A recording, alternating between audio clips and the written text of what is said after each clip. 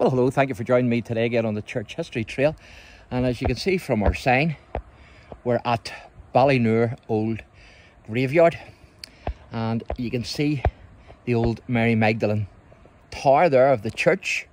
That's all that's left of the church. And you can see a plaque there on that, and that's actually of Dean Jonathan Swift, who actually preached here in the old church in Mary Magdalene Church. And there was nobody, of course, turned up to the service, and he was raging. And so he came out, and down by the river he seen some boys who were skimming stones, and when they seen him they come up to mock him and give him a hard time. But he ended up preaching in the open air to them, and the field that he preached in beside the graveyard is known as Preacher's Green. But that was the old church, the old Mary Magdalene Church.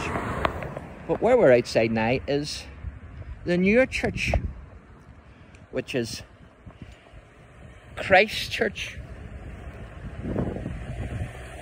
And it's a beautiful building, as you can see.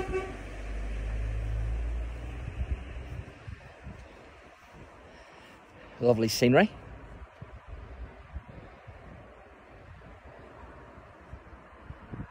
And of course the foundation stone of this church was laid in 1856.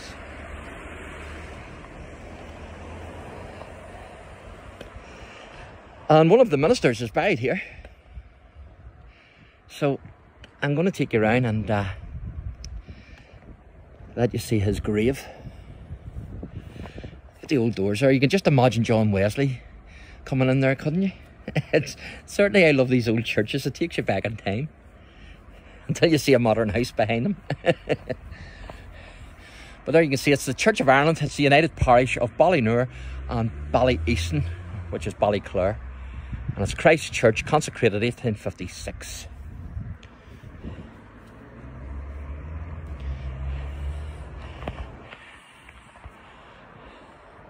So I'll take you around this way.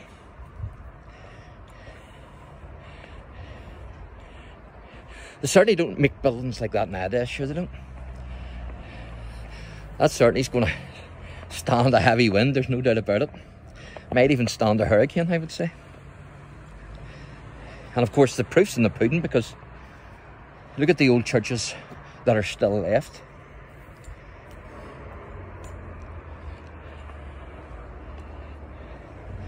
And you can see the cows there in the field. There's some window. They're having their bedtime snack, as you can see.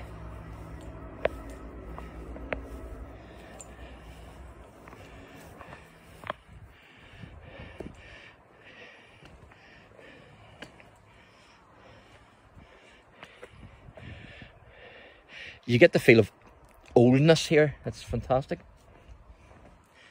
I would say that's possibly the months. I could be mistaken, but possibly. See the bell there? It's like the old westerns, the Mexican westerns, where the old church, and they've got the bell. But it's this grave here that I want to show you, because this is a minister's grave. You see the lovely flowers on that plot there.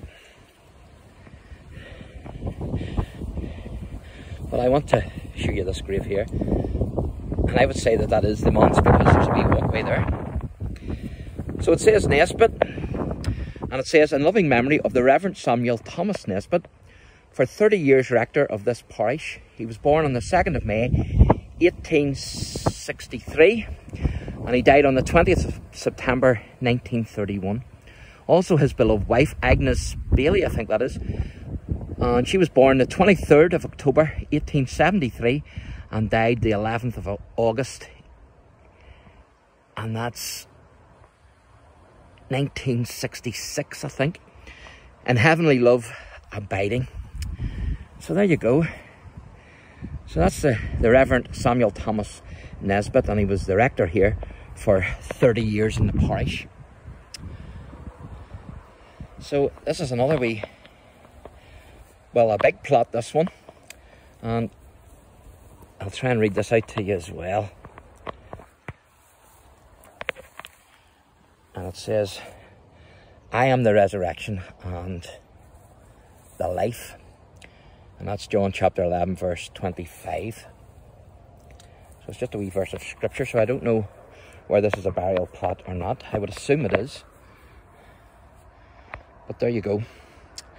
So thanks for watching, and God bless.